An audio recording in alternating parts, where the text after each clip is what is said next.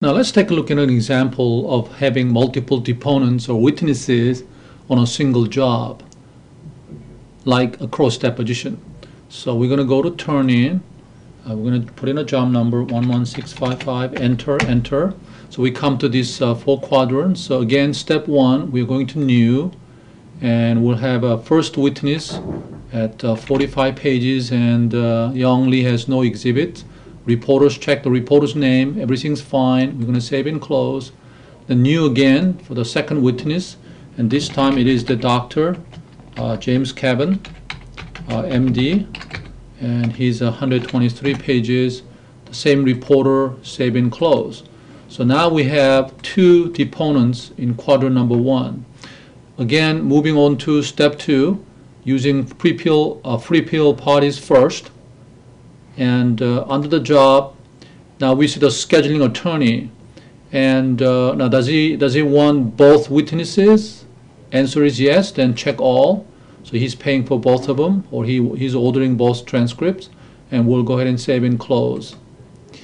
Now we have one more attorney on the billing sheet, so I'm going to new, and we'll look up the contact. Pettit is the last name, Stephen Pettit, we select him.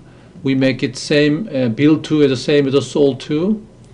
Now at the bottom grid here, both witnesses are selected, and again, Stephen Pettit attorney is ordering both transcripts, so we'll just go ahead and save and close.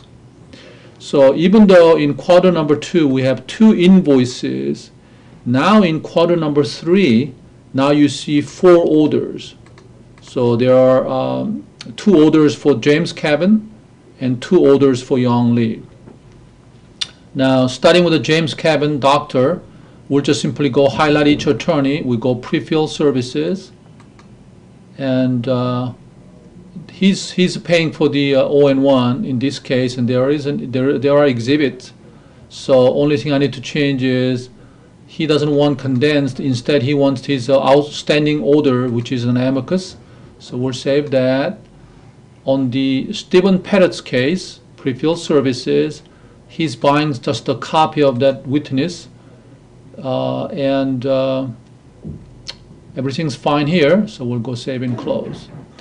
Now, moving over to the Young Lee's transcript, Daniel Berg is simply buying a copy of that, so this is where cross come in, except there are no exhibits.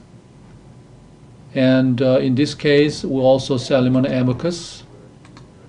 And Stephen Pettit, pre-fill services, he's the one paying for half-day per diem on the original, and no exhibits.